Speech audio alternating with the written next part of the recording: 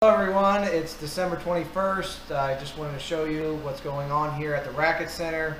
We have the drywall up. If you take a tour, and you can see what's going on. All the HVAC is in, the drywall's in, and some other updates you'll see with the video. Thank you very much.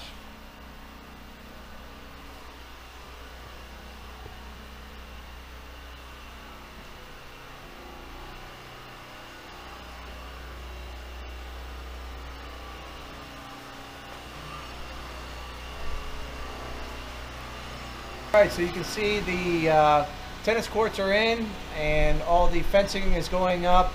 The pavers are put in here underneath the patio area. They're just finishing up some last minute details. We are located over on the patio area where the shaded sail section will be. You can see that the poles are put up later next week. After the holidays, you'll have some of the shaded sails being put in. And if you pan over to the pickleball courts, the fencing's up, the awning structure is in, and they'll be painting the courts towards the end of next week.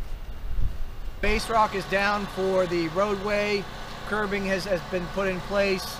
As you can see over here, curbing and the sidewalks will be done towards the end of next week, located on that section.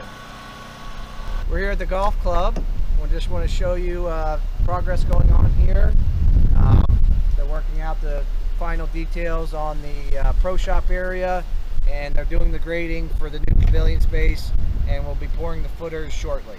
Alright, so the tie columns are put up, and they'll be pouring the concrete soon to be fixing up all these structures very soon.